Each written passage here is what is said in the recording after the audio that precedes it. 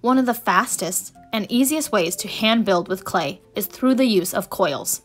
Coils are long, snake-like pieces of clay that have a uniform thickness that spans their entire length.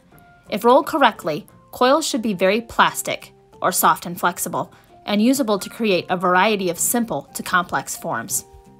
Rolling coils is fairly easy, but requires patience, practice, perseverance, and consistency.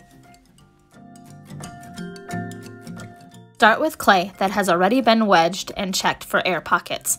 Once your clay is clear of the air pockets, slap it back together firmly, wedge it a couple of more times to bond it back together, and prepare your space for rolling coils. You will need a length of damp, not soaking wet paper towels to wrap your coils in so they remain plastic while you make them all.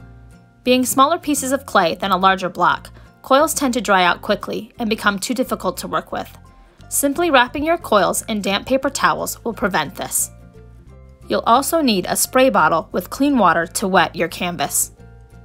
It is best to work on a canvas or other porous surface so that the clay will not stick to it as you are rolling. Begin by lightly misting your canvas with the clean water. You don't need it to be very wet. A light covering works well. From your wedged block, tear off a chunk of clay that fits comfortably inside your fist. Work with small amounts of clay like this, one at a time. Compress the clay in your hand by squeezing it tightly. This will ensure there are no air pockets at all in the clay. Compress the clay a few times in this manner. Spend a bit of time smoothing out each end of the clay portion with your fingers. This will ensure that the ends of your coils are rounded and will not fray as you roll them. Re-mist your canvas lightly with the spray bottle of clean water. When you roll coils, you need to use your entire hand. Roll the clay from the tip of your fingers to the bottom of your palm. Use the whole length of your hand. This will make sure that the clay is rolling all the way around, making the coil a smooth cylinder. If you do not use the entire length of your hand, the coil will not roll all the way around and will end up being square. Square coils are too difficult to build with. As you're rolling the clay, you need to apply light but firm, even pressure on the clay. Press down gently as you're rolling the coils.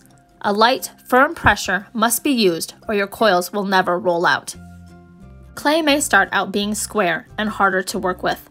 This is common.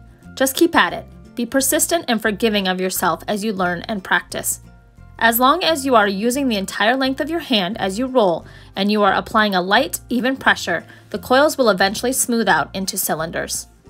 You can work just one spot of the clay at one time, or move your hand across the entire length of the coil back and forth as you go. Either method will work. I do not, however, recommend rolling coils with two hands.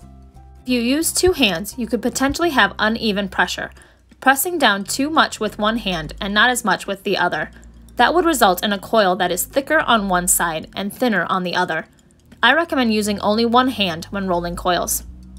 Roll the coils in this way until the entire length of the coil is a smooth cylinder and is the same thickness throughout the entire length. The length of the coil is not important. We can use any length of coil, long or short, to build with. What is important is that the thickness of every coil you roll is as close to exactly the same as possible. Watch as I repeat the process again as I roll another coil. Tear off a small portion from your wedged block and compress it in your fist. Smooth each end of the chunk of clay with your fingers. Lightly mist your canvas with a spray bottle of clean water.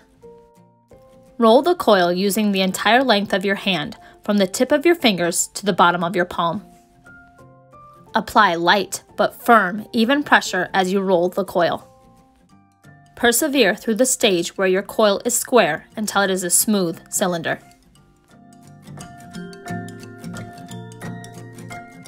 Make sure your coil has an even thickness through its entire length, so that when you build with them, your form will gain height evenly. You want each coil to be about half the size of your thumbnail in diameter. You don't need to measure this, just eyeball it. Just to show you that the coil will not crack or break and it is very plastic and flexible because it was rolled on the damp canvas, I have wrapped this coil around my wrist. You do not need to do this. I am just showing you how flexible and versatile it is for building. Immediately after you finish rolling the coil, place it on the damp paper towel and wrap it all the way around. This will keep your coils from drying out as you make more.